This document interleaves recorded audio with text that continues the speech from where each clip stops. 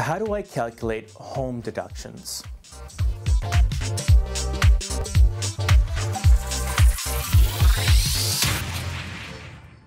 So you want to know how to calculate home tax deductions. If your principal place of business is at home, you can deduct a reasonable percentage of your home expenses. To calculate this deduction, divide the business area in your home by the total square footage of your home and multiply this by the eligible expenses. If you cannot exclusively designate an area of your home that is used for business purposes, then you must prorate the time that you use that area for business purposes as compared to personal use.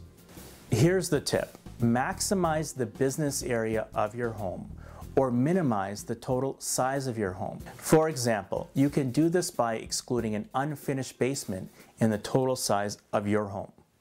If you like this tip and want to know more, drop us a comment below or visit madanca.com. And as always, don't forget to like and subscribe so we can bring you great tax tips every week.